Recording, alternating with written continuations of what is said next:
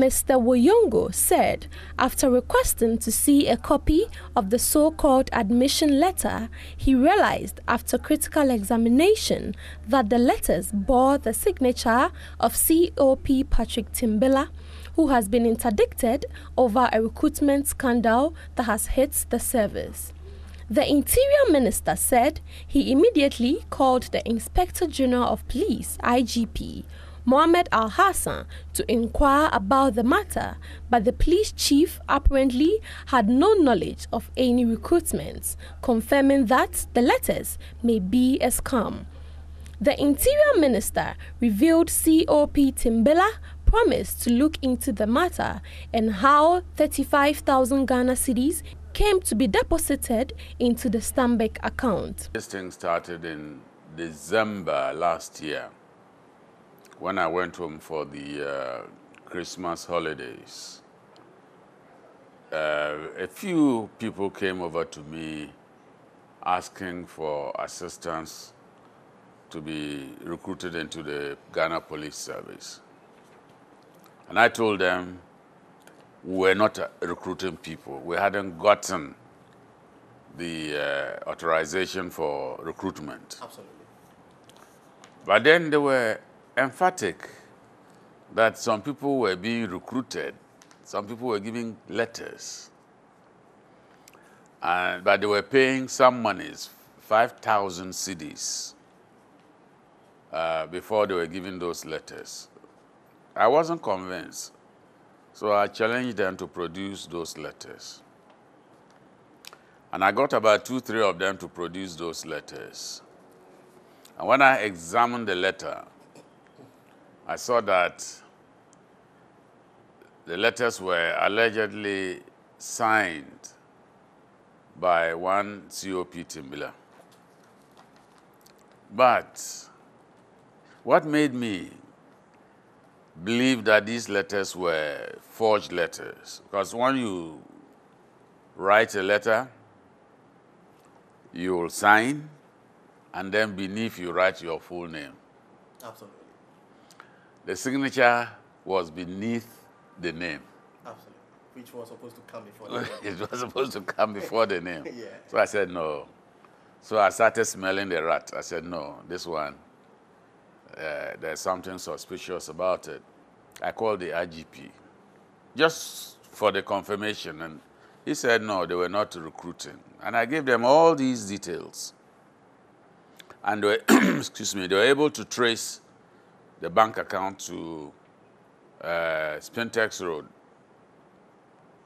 And I understand there was about 58,000 Ghana cedis in that account, so they put an embargo on it. Mr. Woyongo said he was even told that an arrest has been made in respect of the scam. According to the Interior Minister, COP Timbila convinced him that efforts to arrest and prosecute more persons in the fraudulent recruitment was ongoing in earnest. I came back to Accra, and about a month ago, we issued a press statement to that effect. My PRO is here. She will testify to this.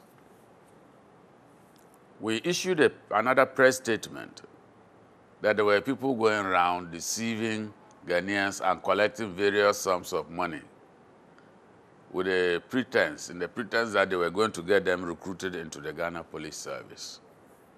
So we're cautioning people to be wary of these fraudsters.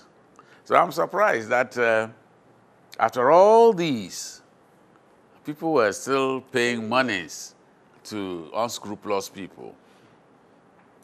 Now, what is happening is that the police, they've arrested almost 50 people. About 50. Because senior officers? No. They are not police officers. Okay. They are civilians who have gone around duping their fellow civilians. On this same police recruitment? Yes, on this same police recruitment issue. Maybe there are 1 or 2 policemen who are implicated, but you know, these are criminal offenses. This is a criminal offense. They are criminals. Absolutely. And they are supposed to be treated as criminals. And that's why about 50 of them are being arraigned before the law courts. And they will be treated as criminals. The law will have to take its course.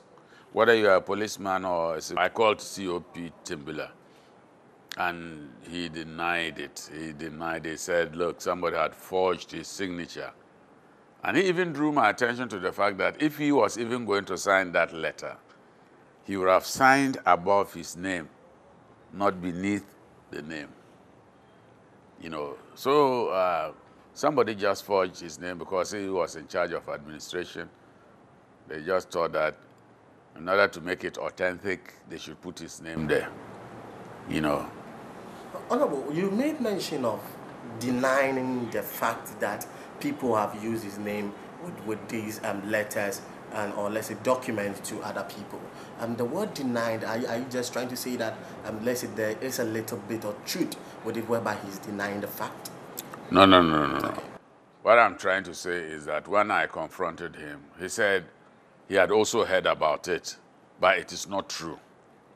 And in any case, if it is true, those they have arrested, they will mention his name.